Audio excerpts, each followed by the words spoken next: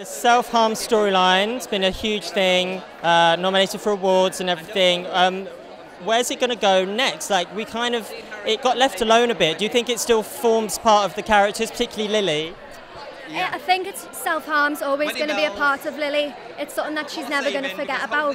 But at the minute, you know, she's married, she's happily in love at the minute, so she's trying to move on, isn't she? Yeah. She's trying to get past the struggles that she's currently faced. But I think self-harm will always stay with the character, always be an underlying thought with the character. Is that the message you want to send out? Really, like, you know, doesn't solve itself overnight, but you can, you know, with support, you can kind of move on.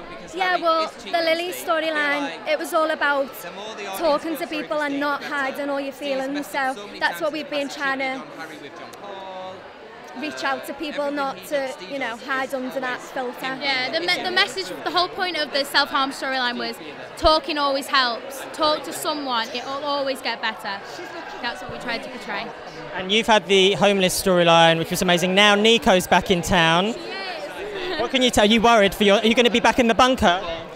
I really hope I'm not back in the bunker because that was grim. But Perry should definitely be afraid of Nico. She's not a character you'd want to hang around with, so Perry should definitely be afraid. Have you had any scenes with Persephone, or is that too much of a spoiler? Too much of a spoiler. I can't reveal too much. Maybe I have, maybe I haven't.